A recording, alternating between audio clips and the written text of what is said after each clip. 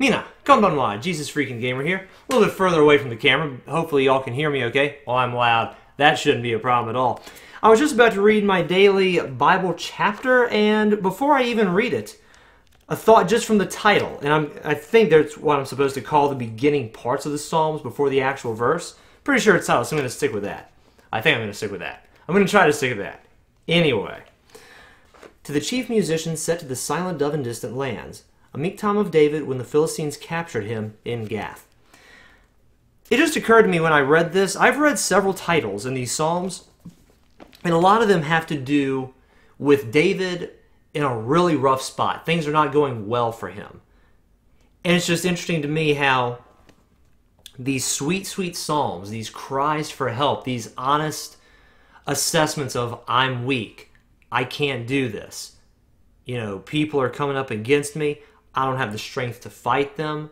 Despite the fact that he was a great warrior, despite the fact that he was a king. He couldn't win all of his battles. He couldn't do all the things required of him. He needed help. And out of these times of adversity, and out of these hard times, these beautiful Psalms that are very, very encouraging to us, who are also going through hard times, were written. And they exist to this day to help us, to move us forward. And it's just really cool. Like, whenever you're going through a hard time, yes, definitely pray to God for help. And ask Him to give you deliverance out of the hard time that you're in. And remember that He is God. Remember that He can use even these hard times for your sake.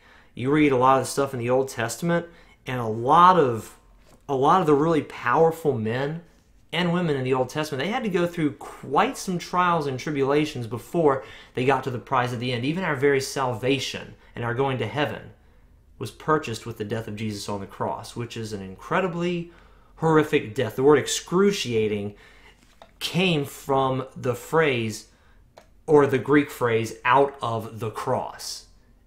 I forget what the exact Greek term was, but we got a word to define pain based from the cross, because the cross itself was so painful. And that's the death that Jesus died. He died a death that literally, they came up with a new word to define pain because it was that bad. And something that horrendous brought us a beautiful, miraculous salvation. So I would dare to say, look forward to the troubled times. I feel like I'm almost preaching this against myself, because I know I'm going to go through some hard times in the future. I'm going to need to keep and hold to my own words here, doggone it. But yeah, look forward to the hard times. Sorry about that. Embrace adversity, because God's going to use you through those hard times. He's going to minister to people through your suffering and through your pain. So thank you guys very much for watching this video. I love you, and God bless.